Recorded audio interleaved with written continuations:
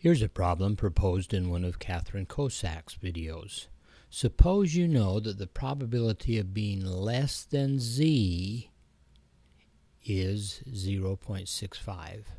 Find the z value. Let's draw a graph.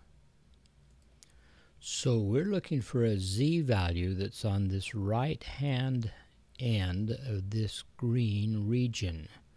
That green region contains 65% of the area under the curve.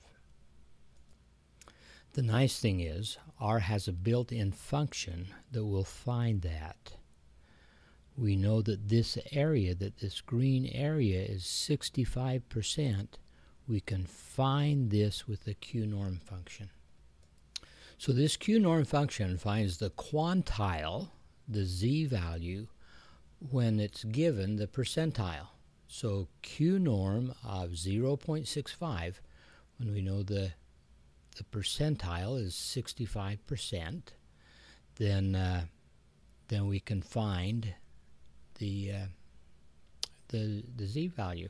And notice that z value is a 0.38. There's 0, 1, so 0.5 would be about here. Sure enough, there's about 0.38. To use the Q-norm function, we need to know the percentile. That is the probability below the particular z value that we're looking for. That's the key to understand here.